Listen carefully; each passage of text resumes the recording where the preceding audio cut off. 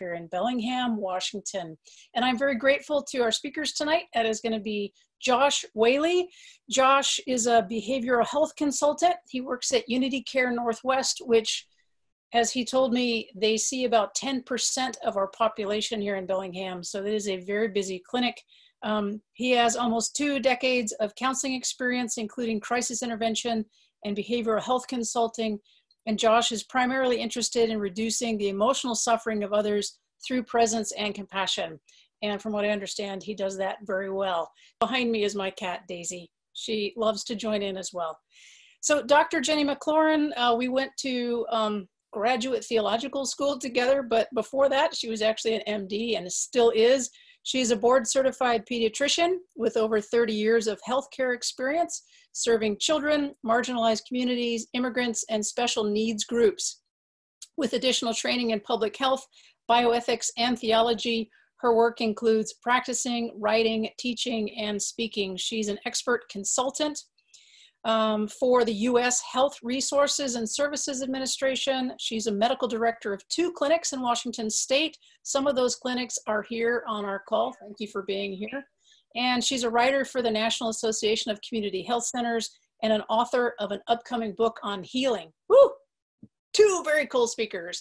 And I just want to start out tonight by asking both you, Josh and Jennie, kind of what are your, just an opening question, just for a few minutes, what are kind of your thoughts and feelings around COVID-19 right now? And it might be more of, you might have more thoughts just on, oh my gosh, there's so much practically, or I'm so overwhelmed, or this isn't any big deal. So Josh and Jennie, what are you both just kind of feeling about COVID-19? I am feeling like things are on a roller coaster and they're just changing so quickly in terms of what we're doing in the community and what our response is, and what people know, what people don't know, what people hold as true. The rapidity of this compared to 2 weeks ago is really striking. And so that's what hits me, as well as at this moment in time, a lot of sadness because we've lost a friend of ours who's a physician to this infection, we found out today. So a lot of turmoil. I'm feeling a lot of turmoil. I imagine we are probably all going to have personal stories of loss in the midst of this thing, and we haven't even begun to, we're still on the opening edges of this thing. And Jennie, I'm very sorry for the loss that you have heard about today. And losing another physician at this period of time, young too, is hard. So thanks for letting us know that has happened today. And where some of your, head might be as well. So thanks for that. And Josh, kind of just opening thoughts around your thoughts, feelings around COVID-19. Yeah, some of my thoughts are that I would echo what Jennie said, which was, honestly, until very recently, I don't think I really realized how serious this really is. And so I feel like, gosh, I'm kind of shocked by how fast everything has moved. And I also have the feeling that I don't know what's going to happen, and I don't think any of us really do. I think this situation is unprecedented, certainly in my lifetime and most people that I know. And one of the other pretty loud thoughts is, I don't know what's going to come of this whole situation, but I think there's an opportunity for people all over the world to kind of band together and say, hey, we're all affected by this and we're all in this together. There's a lot of division now. And I think maybe there's an opportunity for coming back together in a big time way. And I think that's worth saying. Cool. And I hope we can focus on that a little bit later too. That can we find hope and positivity in the midst of this, even as we all need to take precautions and learn some more. And Jennie, I just kind of wanted to start out with a question for you there have been a lot of unknowns with this particular virus. Like all of a sudden it shows up in December, as you know, as far as I know, in China, and then it's just kind of spread, and there's been lots of disinformation. Kind of what are some of the things that we do know about this, about the coronavirus, that we did not know before? Can you just share some of that with us?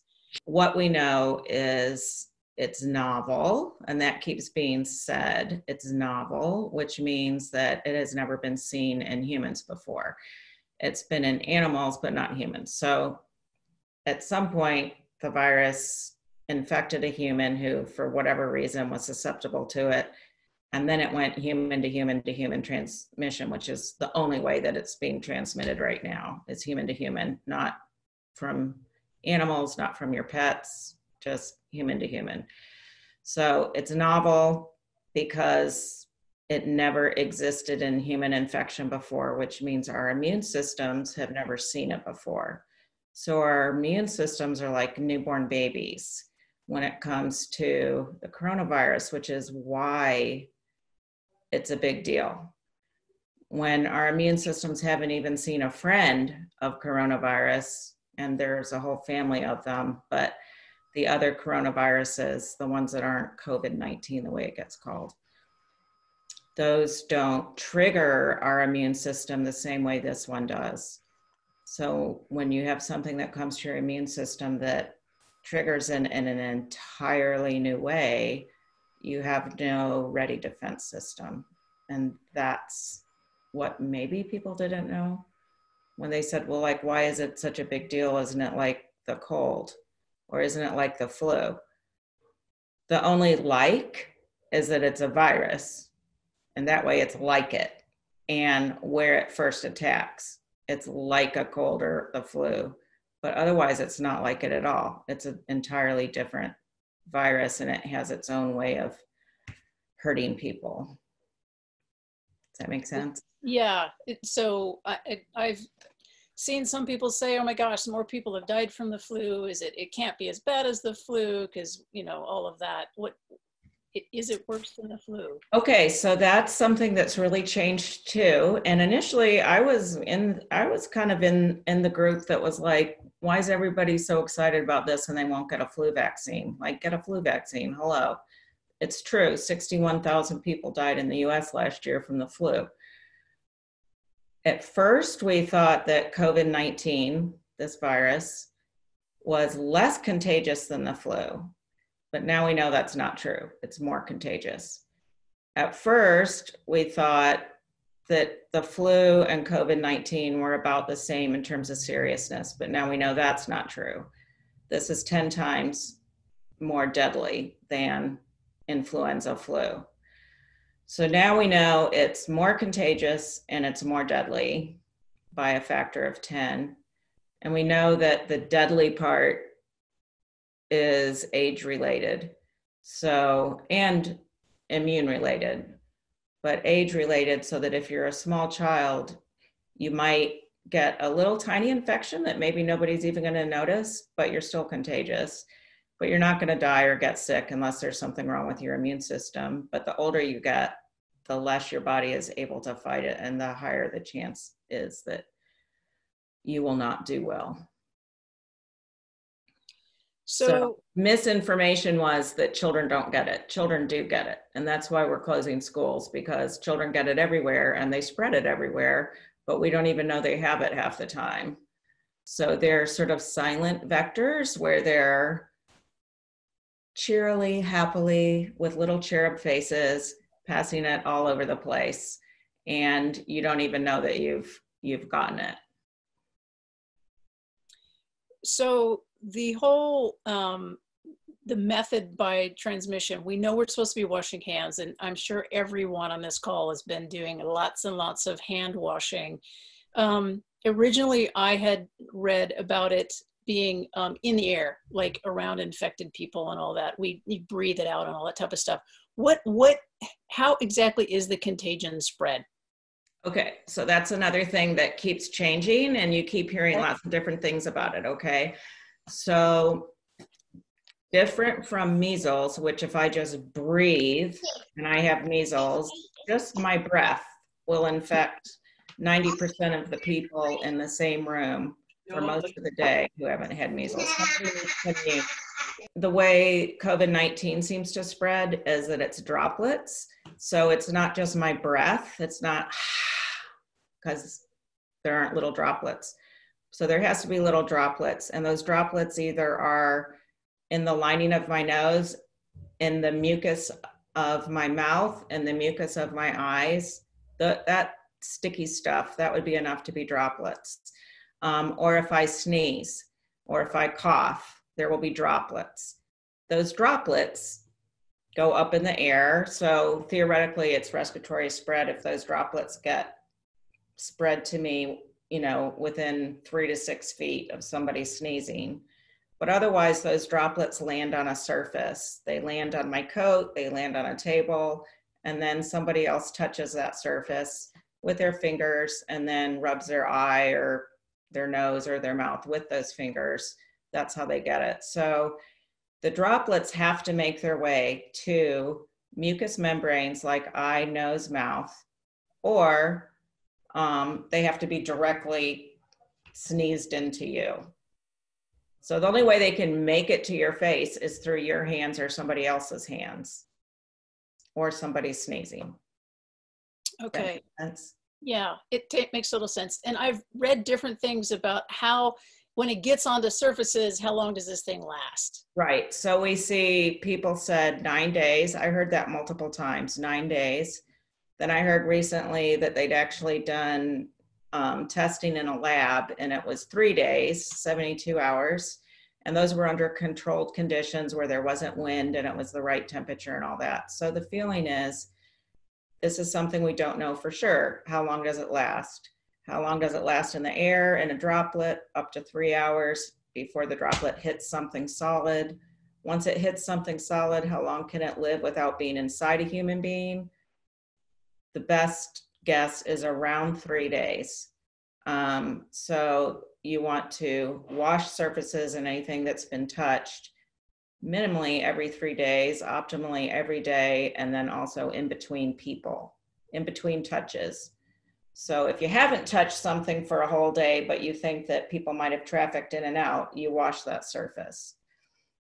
Okay, two more things about just specific knowledge about this particular contagion. What's the time length that we're looking at? Let's say you touch something that has the contagion on it and you forget because it's so hard not to touch your face, and you don't know you've done this, and it gets in through your eye, let's say. When do you become contagious, and when would you potentially start feeling symptoms if you are going to experience symptoms? Okay, that's a great question. Let's say it got in through your nose, because that's a little easier to be more definitive about.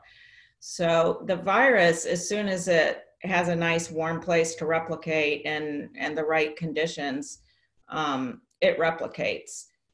So it has a protein shell, and then it has DNA inside, and that protein shell breaks and the DNA reproduces. That happens fast. So as soon as it's in you, it's going to start replicating, but it's a brand new novel virus in you. So your body doesn't know that anything's wrong yet. Your body hasn't recognized it from the past. It goes, I've never seen this thing before. I don't really know if it's a problem. So it's replicating along. You don't have a fever yet because your body's not upset about it, but it's replicating. So it is already shedding.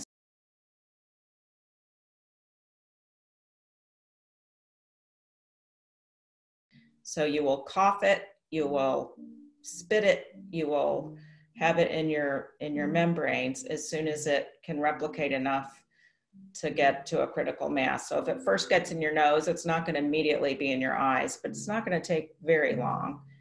And it might take your body up to 5 days or so, we're still not sure on that timing, to even have a fever, to even say, I'm gonna now make an immune response to this thing that is now multiplying inside my body.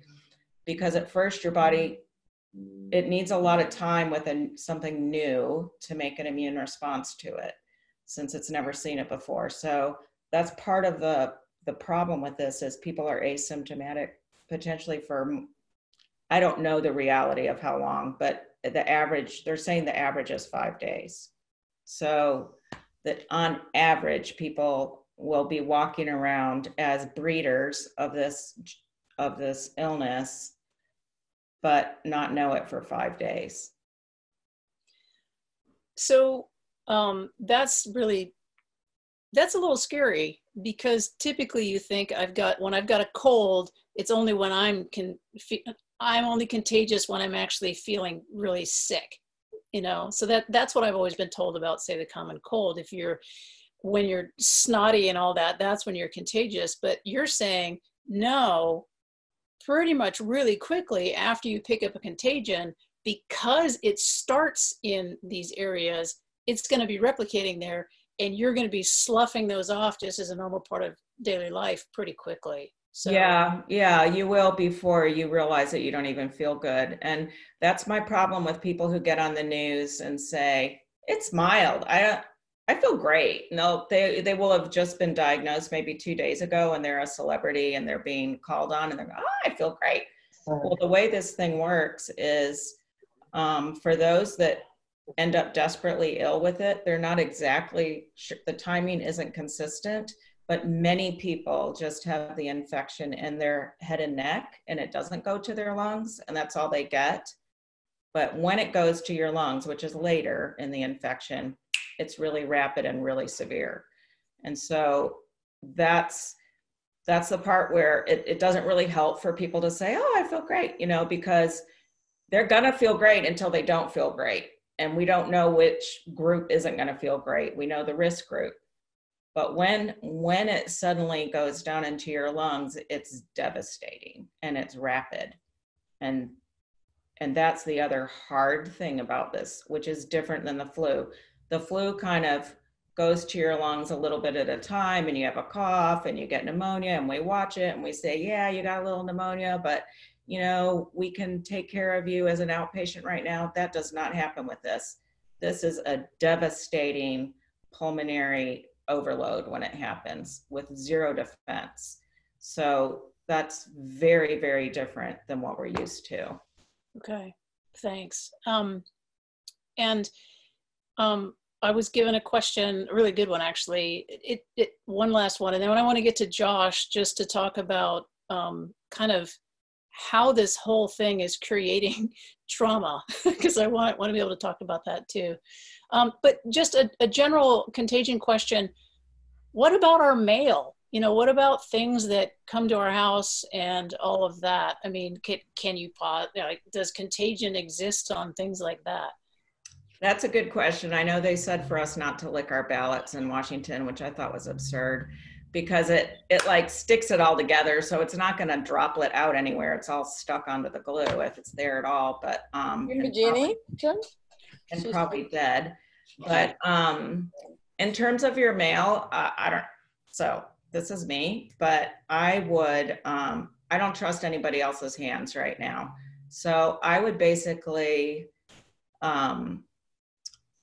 quick wipe off with a wipe anything that you're getting from somebody else, or Purell your hands, rub it over the mail, and then open the mail. But I don't trust other people's hands right now. Yeah. Okay, cool.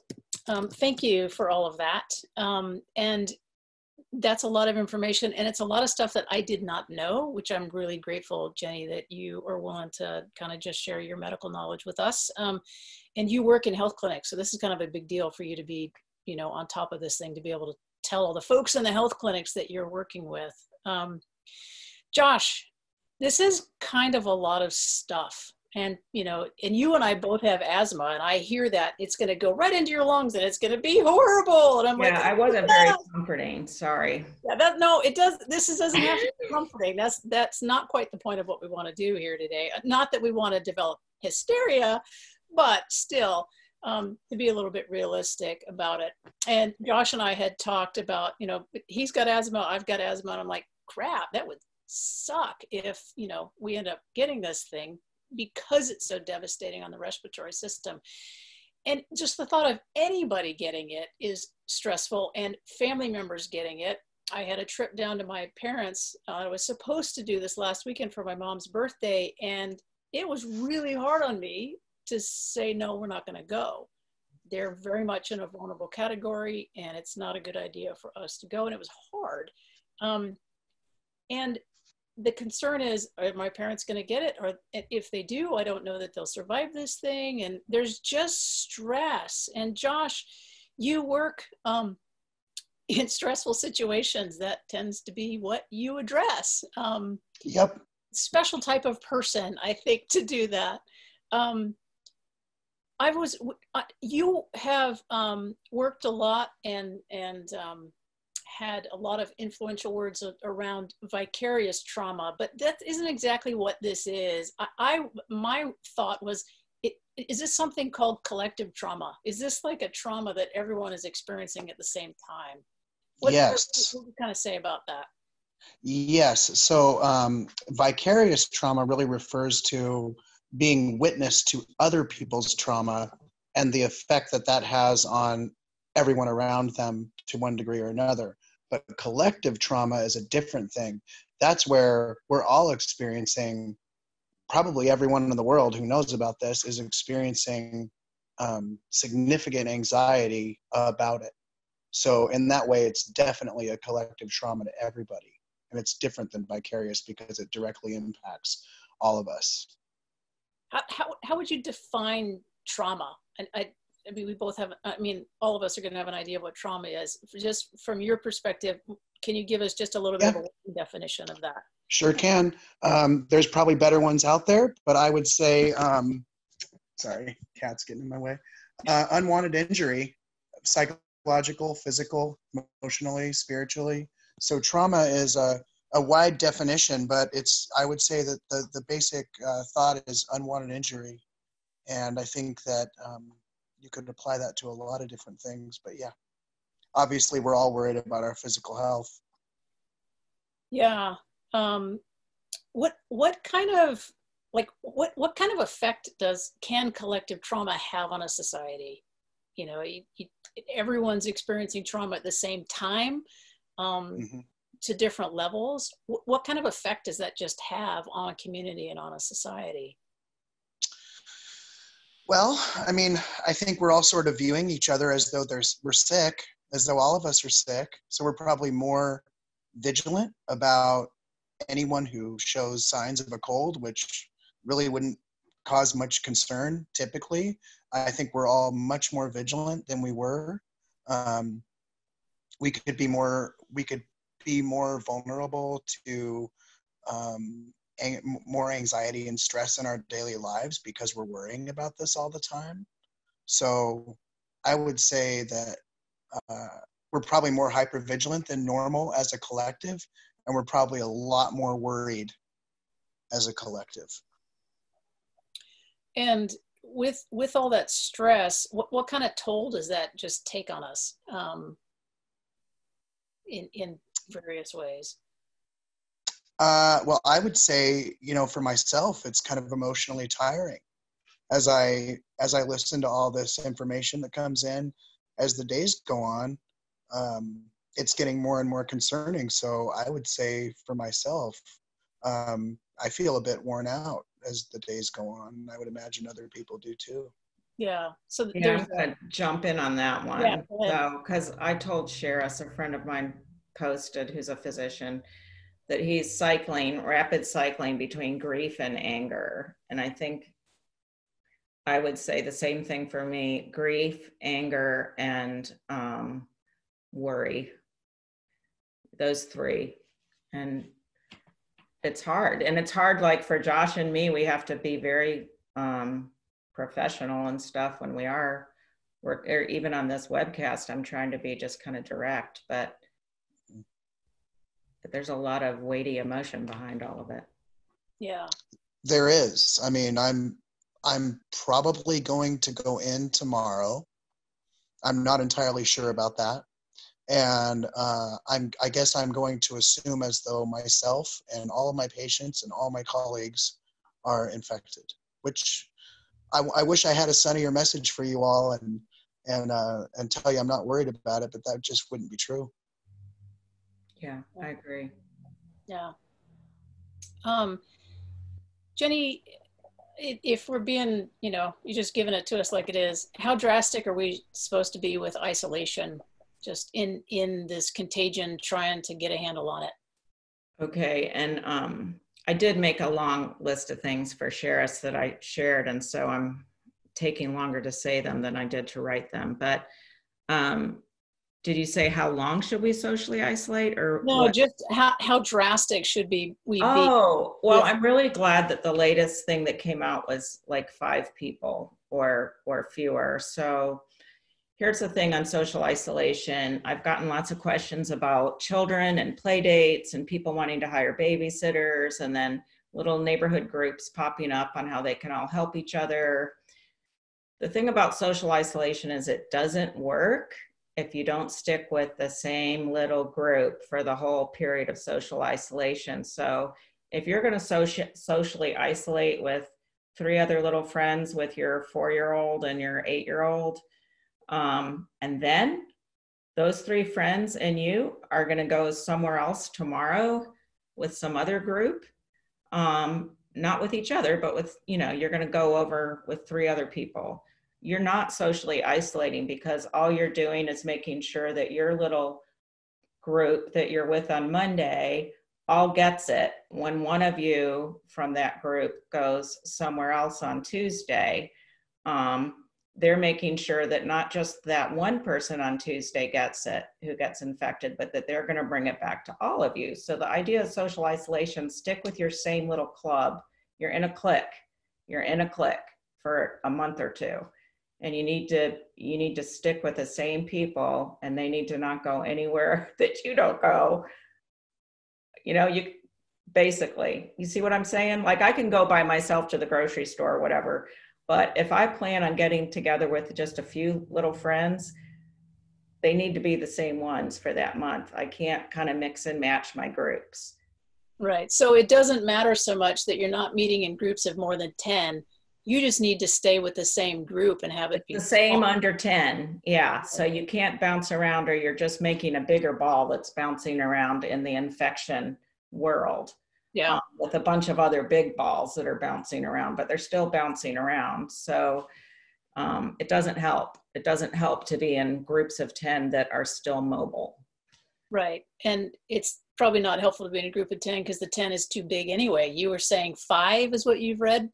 Well, 5 is what's being recommended now, which I think is a good idea. Basically, the very best idea would be to shelter in place, as they say, like they're saying in the Bay Area in California. But we're already so behind. We would have to do that in Washington for 6 weeks. Wow. To really make that curve. And people are still going to get this in the future, even after we finish all of this. It's just that we're trying to make it take longer for it to finish. We're not going to be able to stop it. We've missed that point. So now it is going to spread, and most of us are going to be exposed to it probably. We're going to try to keep our high-risk people from getting it. But in order to get that number of people in the population who've had it and yet protect the vulnerable, it's going to take a long, long time before we're done. Yeah. So social isolation is such a, social distancing is such a difficult thing because we need people as well. And sometimes being online is one way to be able to handle it. And we're so lucky that we've got the modes of communication that we do now. But what I hear you saying is if you're going to choose to stay in physical contact, or at least actual proximity to another human being, even if it's going to be 6 feet, that you really need to just lock that down to no more than a very small group of people, say 5. And those are the people. You don't go hanging out with other groups of 5. It's just one group of 5. That would be my recommendation. Okay. And I think I said in my note too, like you can go fly kites or something, go do something outside or go on a hike, you know. Yeah. I mean, but when we're talking about indoor spaces in particular, being in a room together, you really want to not be mixing and matching who you're doing that with. Yeah, for sure. Yeah. Echoes does have a few things that are on the calendar coming up, and they are, if they're not online, they're outside. Just like we're going to stay our distance, we're going to be outside, and we're going to do something that's not an enclosed space, and we're not going to be touching the same things. So, or each other. No, stop touching me. So I got a question that came in. Basically, I'm going to boil it down. Can we be reinfected? What happens if you get it and you are able to recover from it? Are you immune or not? Okay, that one is, I absolutely know the answer to, and it's actually an easy answer. Yes, you can get it more than once. And the reason you can is, again, it's a novel virus and your immune system, maybe the first time you got it, which is true with most things actually, maybe the first thing you got it, you didn't mount a really great immune response to it. For whatever reason, you might not have gotten much of the virus, or maybe your immune system was a little wacky or whatever. So you didn't come up with a good antibody response. If you don't have an antibody response and the same infection comes at you again, you will get it again, which is why we give multiple vaccine series to kids when they're little, because they don't always get a good antibody response to their vaccine. So we give it again to get another antibody response to it. Right. So yes, you can get it again and you'll be contagious again. Wow, that's really chipper. Usually when we get something twice, it's not as severe the second time, because usually we have a little bit of a response from before. Wow, with all this chipper stuff, let's talk to Josh. Yay. Sounds good. Yeah. Josh, what do we do? What do we do with all this? How do we deal with this emotional insanity of like, I cannot believe this is actually happening in the world, and we don't have a treatment for it. Like if you're sick with it, you just have to get over it. And what do we do emotionally? How do we kind of bear with this collective trauma that we're all having? Well, I would say moment by moment and breath by breath. I mean, things are changing day to day. And I think being really flexible, kind of riding the wave, if you will, I think that's important. And I do think that when so many people are practicing social distancing so that we have less infected folks, I think that the fact that we have all these electronic mediums like Zoom and Facebook and all this kind of stuff, FaceTime, and all these ways to interact with each other, even when we're isolated physically, I think that sort of helps a bit, because, once let's say somebody isolates themselves for 15 days. By the time you get to that 15th day, most of us are going to want to see people and talk to people. It's a natural urge. Not for everybody, but most of us. And so I think that it's also helpful what Jennie was saying is like, if you have a little crew that you're around a lot, that's who you should be around. It's not like you can never see anyone or never spend any time with anybody. Because I think we're going to still need to connect with each other, just not in the same way for a while until things settle down. Yeah. I've seen videos of, this was granted a few weeks ago, fights between people over items in a grocery store, i.e. famously fighting over toilet paper. And I know for me, even just a week ago, having a pretty short temper with people that I work with. Have you been experiencing just kind of, just not quite altogether on your game? Is that? Yeah.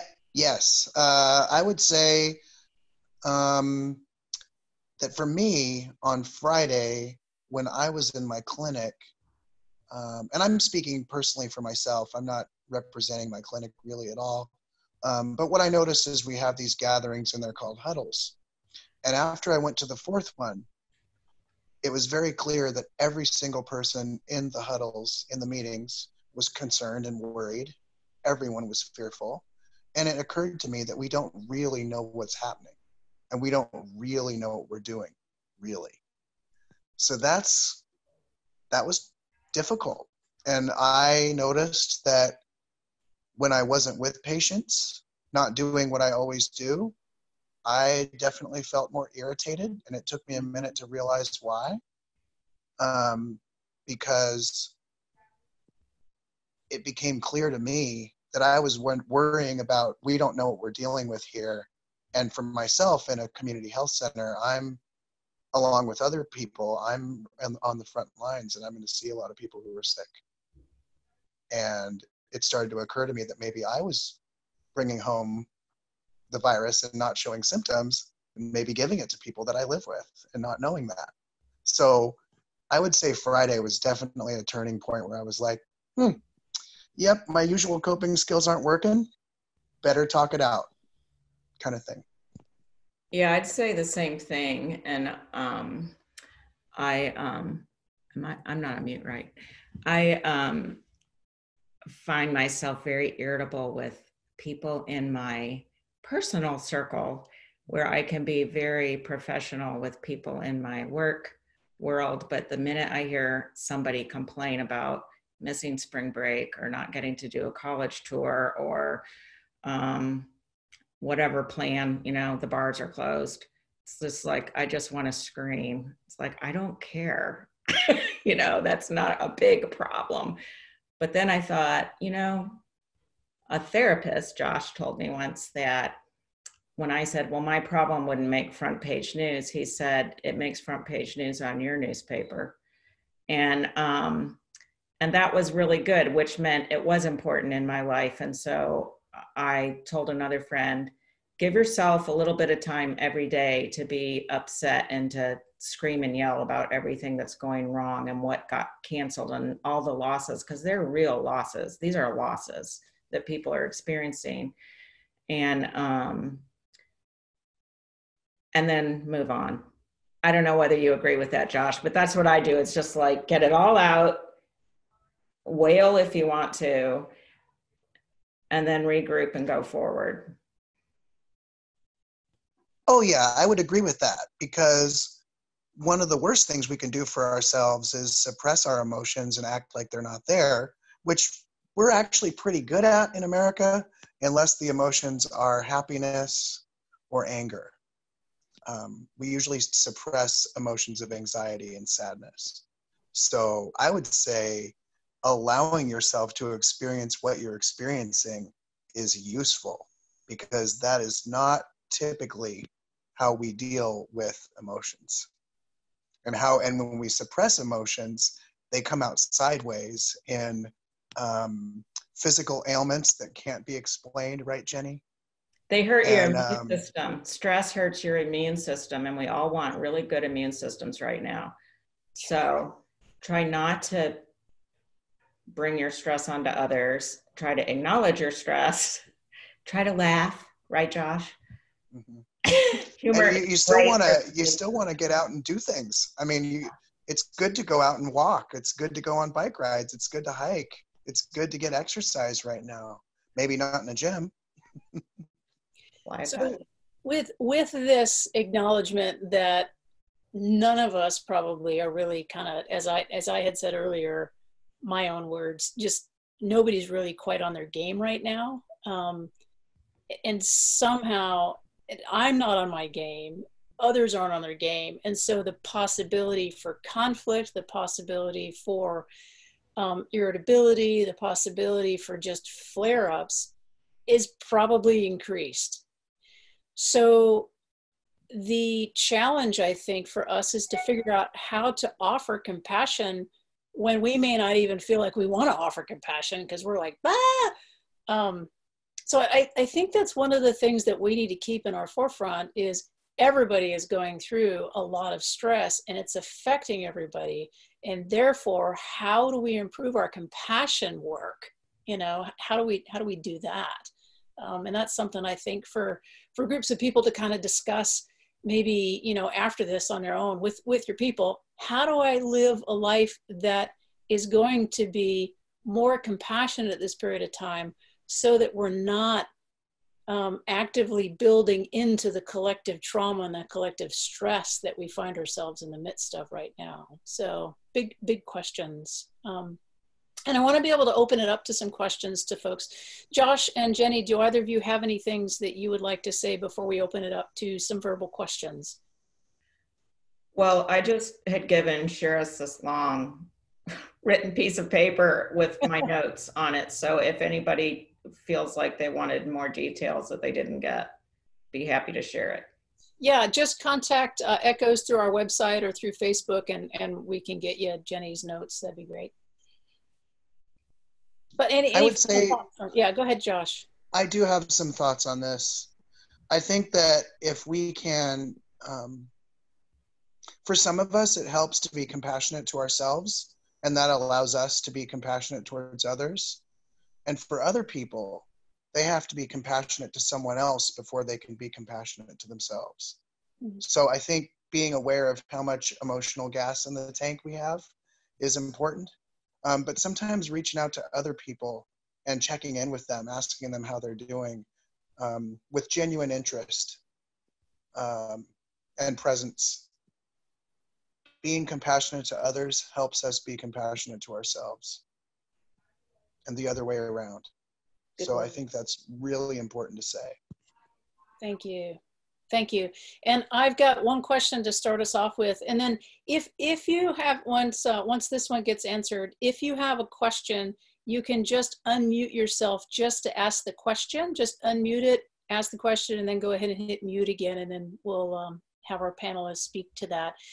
But one question that came in was just, how does all of this work with going to the grocery store? I guess is that for me? I think it could be for both of you, because sometimes in some countries, they're actually having the elderly go for the first 2 hours of the day to any kind of shopping, pharmacies, grocery stores. I think that's a great idea. I think as much as possible, if we can do one shop and be done, right? Like plan ahead so you're not going every day. So you want to minimize your trips. If you can do it with your little group of 5, if you guys want to split up your errands and do them all as one big errand, that's a possibility. We have a neighbor in her 70s. We told her that we would just do her shopping with our shopping. So, you know, trying to collaborate as much as possible and then help those who are more frail shop for them. You can do it without being a hoarder. If you have those blue gloves, or even if you have gloves that you wear in the winter, it doesn't matter. If you wear gloves when you're going to a grocery store and you're going to pick up fruit that somebody has hand put out on displays, wear your gloves, wash them when you get home. There you go.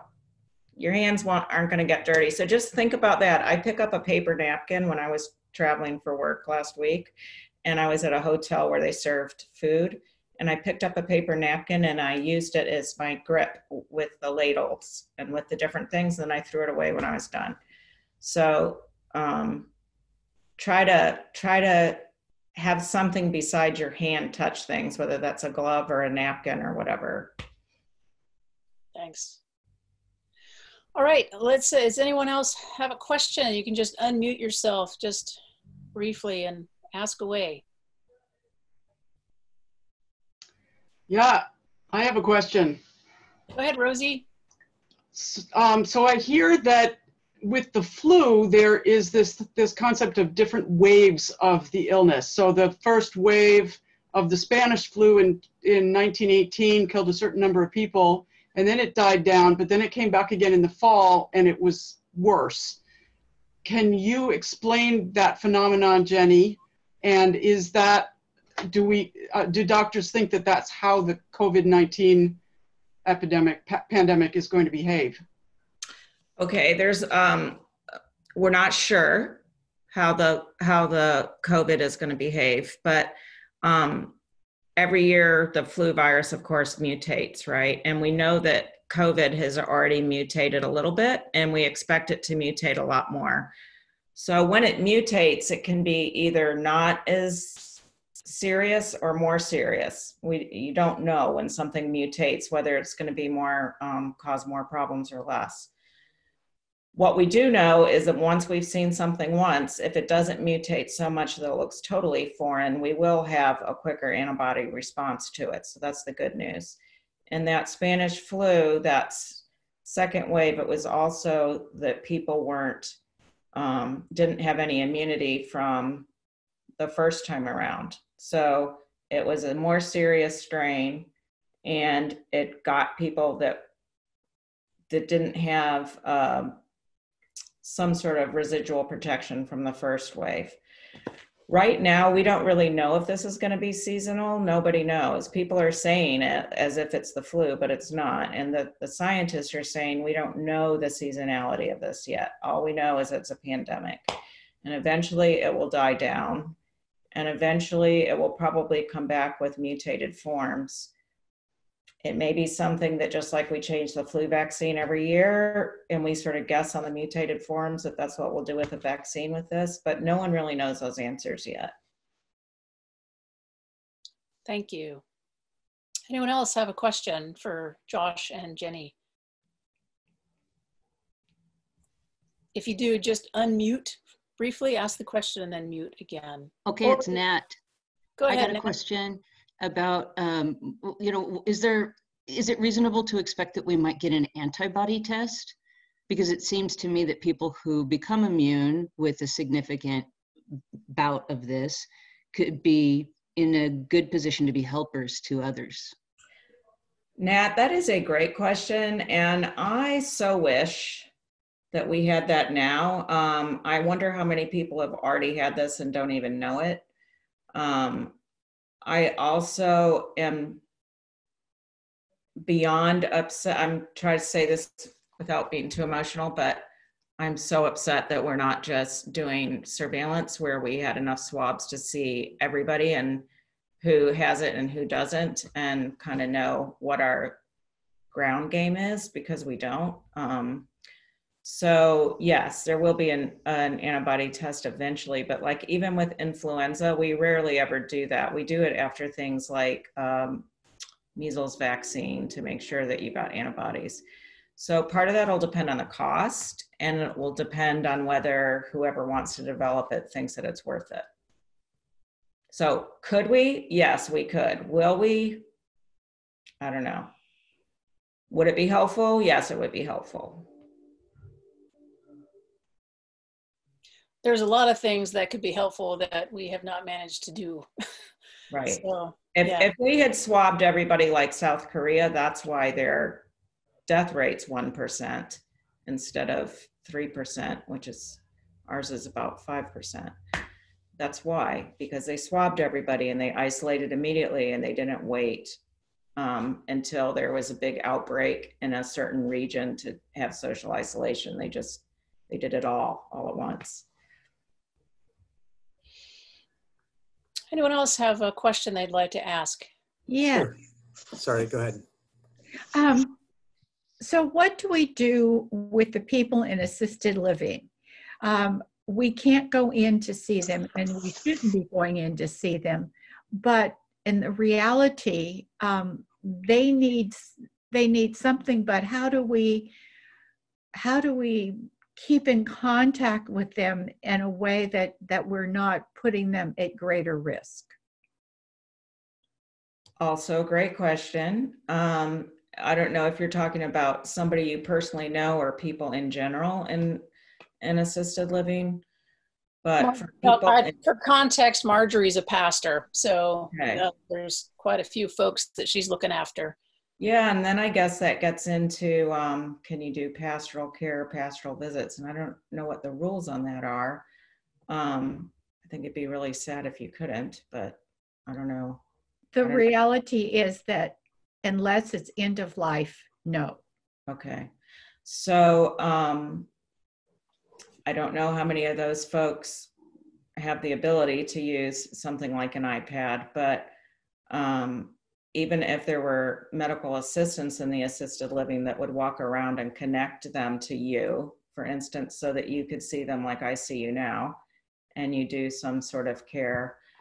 But yeah, I don't know. I don't have a great answer for that other than write all the cards we can and have kids send in paintings and pictures and flowers and stuff like that. But I don't have a good answer outside the use of technology. Josh, have you got any thoughts on that? I was just going to say, I agree with Jenny. I mean, when we talk about pastoral visits to assisted living facilities, you know, I don't know. I mean, until things settle down, I think this whole virus kind of changes the narrative of how we visit with people, so that we can still connect with them spiritually, emotionally, but not necessarily spread the virus too. So I don't know that there are great answers, but I'm grateful that we have the kind of technology we have now, because we can connect with people in ways that seemed like science fiction, 10, 15 years ago. Right. I had a question come in. Are there any reliable tests available that we can purchase online? No. Yeah. Full That stop. I didn't think so. Nor are there any cures. Yeah. Any other questions? You can write. Beware snake oil salesmen. Yeah. Yeah. Yeah. Danielle, do you have a question down there? Yeah. Thank you for meeting with us, first of all. And a couple questions. One, my dad said that he heard that the virus can survive on clothing. And I was wondering if you've heard anything about that. Just wondering how vigilant we need to be in terms of like washing clothes. And so yeah, it can live on clothing. It can live on any kind of surface for up to 3 days. Okay. So that's why doctors theoretically wear white coats back in the old days in the times of infectious diseases, and why the men doctors had bow ties is because they didn't want any contagion on their clothing. And so the idea was that you would take your white coat off at the hospital and have it washed and wear a different one, the next day. Nobody does it anymore, but that is why it was done. So yes, your clothing can have contagion on it. So another trick might be wear the same coat when you go out all the time. Don't swap around a bunch of sweaters and stuff as your outerwear if you're going somewhere like the grocery store, and then have it be easily washed. So pick something simple. Okay.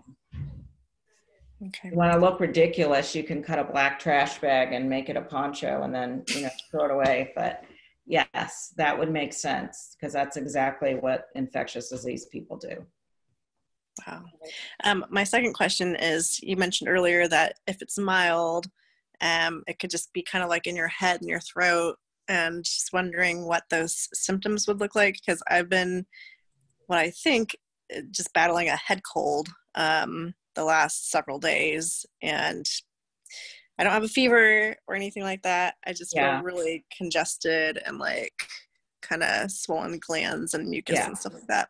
So there's some really good graphs out there on looking at allergies, flu, and COVID. And the thing with flu and COVID is you have a fever. A fever eventually is part of, especially in an adult, would be, if you're worried about it. So fever, and then your upper respiratory stuff is a cough, and it's usually a dry cough. So they're finding that the congestion isn't very much with people who have it. So when they have mild disease, it might be a headache and a little bit of elevated temperature and maybe a tiny bit of a cough or a sore throat. So it doesn't get that full head sinusy stuff that other viruses give you. So you should feel pretty good if you have a full head sinusy thing. And then knowing that it's not allergy, allergies have no fever and also have the full head thing. So that's That's the difference. But again, they're not testing people until, and this is sad to me, one of the things was, unless you're turning blue or have chest pain or can't breathe. So if you call your emergency department or hospital or doctor right now, even if you have known asthma and, you know, all of that, they're not going to test you unless you're very much farther down the road, which is why we have to take care of everybody. Yeah.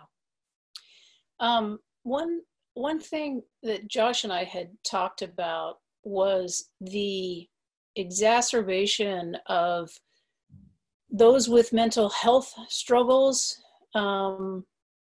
Probably can have, you know, exacerbation of that, and folks who have not had mental health struggles that they can identify previously now might be popping up. Josh, what do we do in just cases where someone needs some right now, some, you know, mental health relief?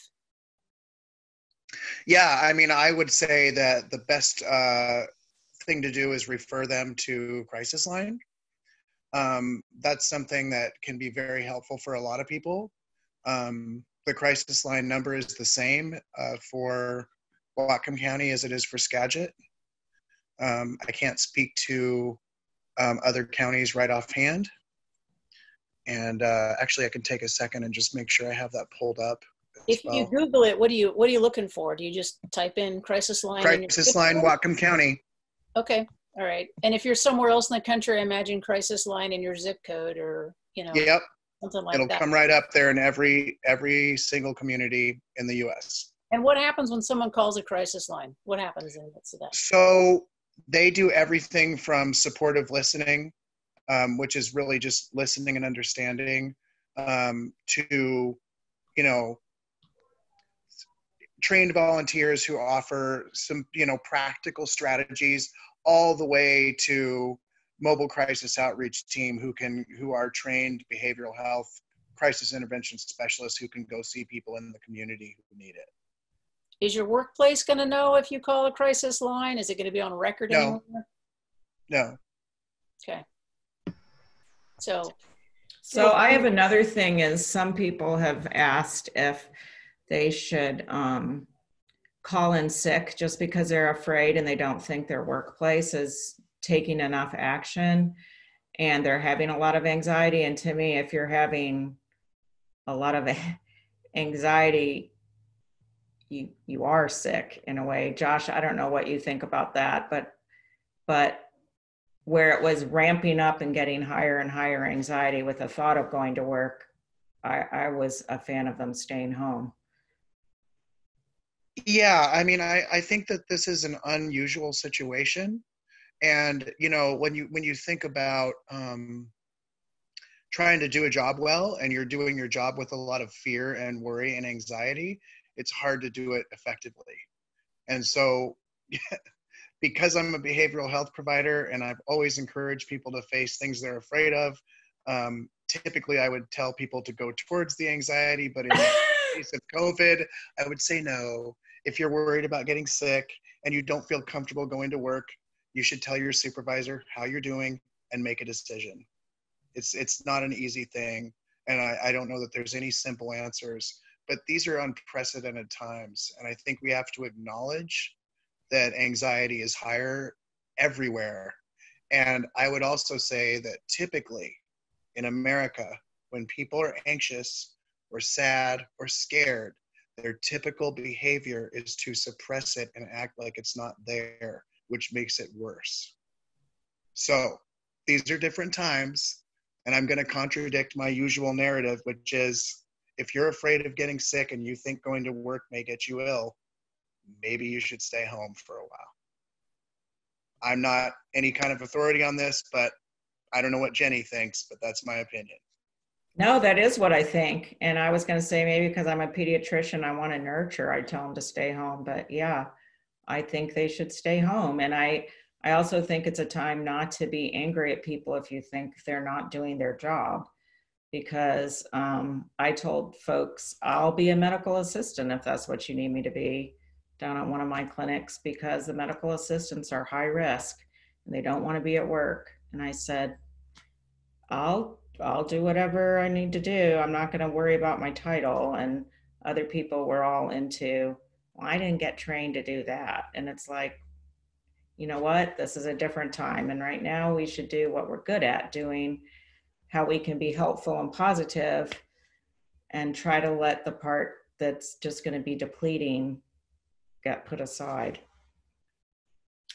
And there's also the thought, as someone has mentioned to me, that for some, staying home with no or to little to no resources can create its own anxiety, particularly if you've got kids and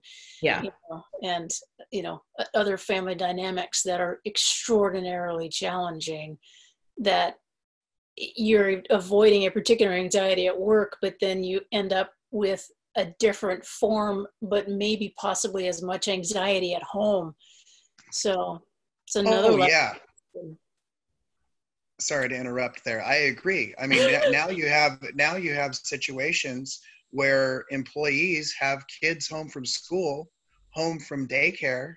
Some people's jobs are closed right now. So, this is having huge economic impact too. And I mean, I don't know what the school systems are going to do, but they may need to go virtual for a while. I keep saying it. I really think this virus changes the narrative as far as how we deal with daily life and what we do with our time. So even possibly, I mean, some folks are going to have a therapist that they can talk with. It's probably helpful for most people to at least have one or two other folks that they can talk with about how they're actually doing. How are you really doing? I would imagine Josh would probably say that's a good idea. I would. There's nothing better than natural supports. And by natural supports, I mean like your family, people that you're friends with, your neighbor, people that you can confide in and talk to when you're feeling stressed. That's very, very helpful, because even though there's therapists out there and they're certainly busy, most of us will not see one in our lifetimes. Only 1 out of 10.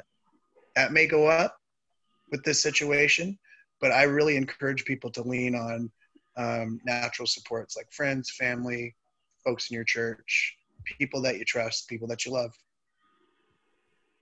The other thing I'd say, Josh, about not seeing a therapist, as somebody who's really enjoyed seeing a therapist, is that it costs money. And as everybody is losing money right now and losing jobs and not having discretionary income, they are going to need their friends and support people. For sure. I want to let people know that we thought we were just going to go to about 7:30. It's now 7:40. And if you need to go, feel free. We are recording this. We're hoping it's recording. This is the first time we've done this. So we hope it's recording.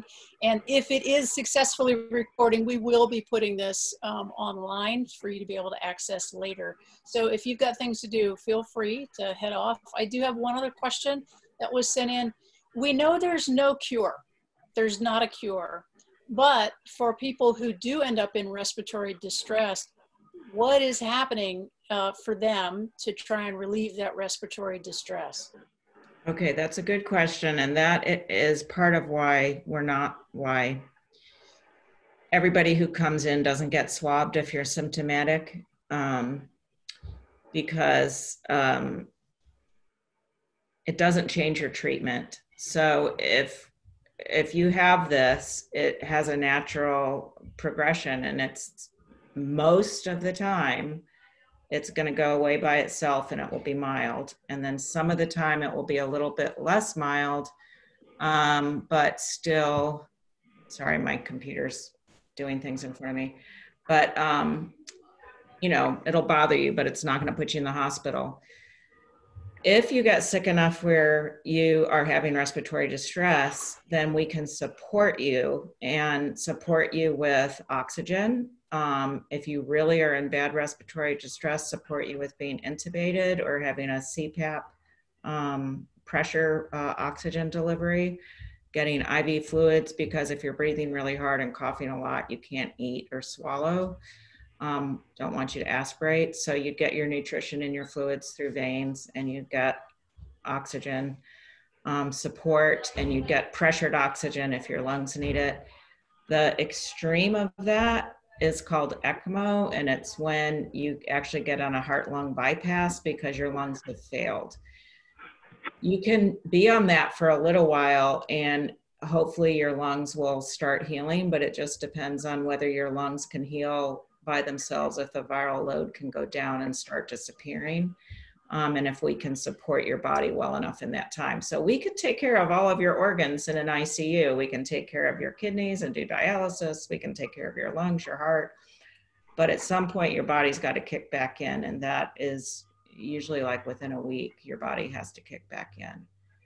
So that's the, you know, again, it's the bad news, but the good news is there's a lot that our technology can do. We can't cure you, but there's a lot of support that we can give to you. But we can't give the support when you don't need the support, which is why everybody doesn't get hospitalized or observed. All right. Okay. Thank you. And we have time for another question. Does anyone have one final question? Yeah. I've got one, Charles.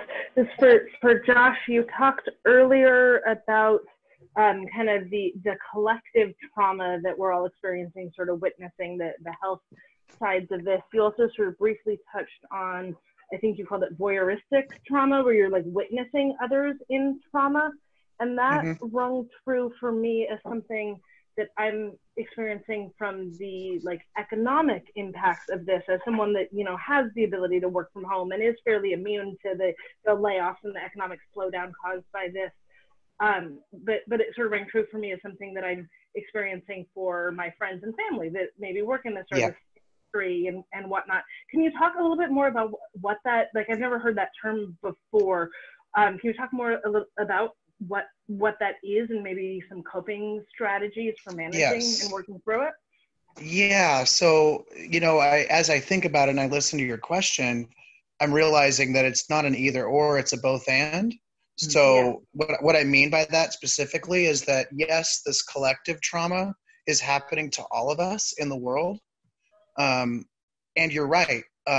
When you have friends or family who are affected by, like, say, for example, the restaurant industry closing down or schools being closed, some people might experience some feelings of guilt that you can work from home and still make a living and not have some of the same challenges that other people have. So vicarious trauma is more like, it's sort of like next to trauma, if you will, because I know it's happening to you and that concerns me.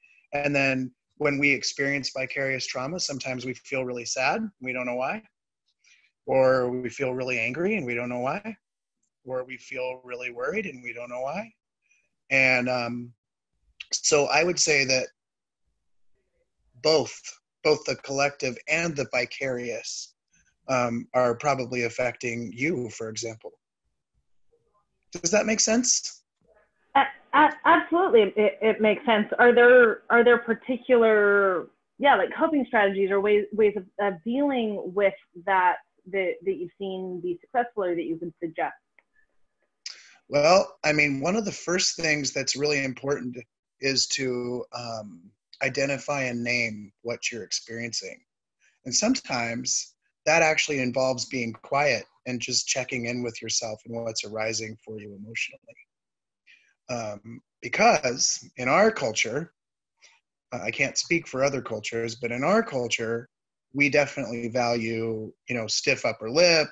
I think there's a subculture in the US of, you go to work when you're sick because you're tough, and the toughest people work hard and they show up and they're not wusses. So I think there's a certain amount of pressure, for example, for people to go to work when sick. And so I think the first thing is really identifying kind of what you're experiencing, what you're thinking, and what you're feeling, because that'll give you clues into how you're affected by this.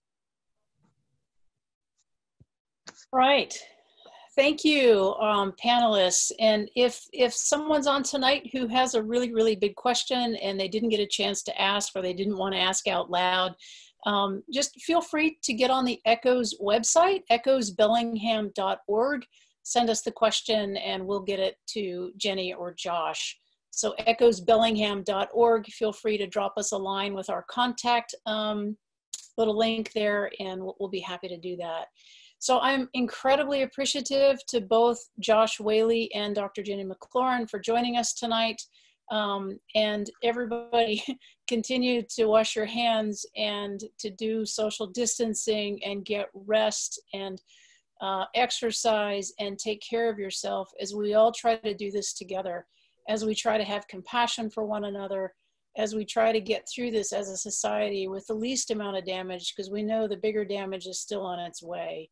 So thank you so much. Bless you, and may you be good to yourself and to others. Thanks. Good night. Thank you.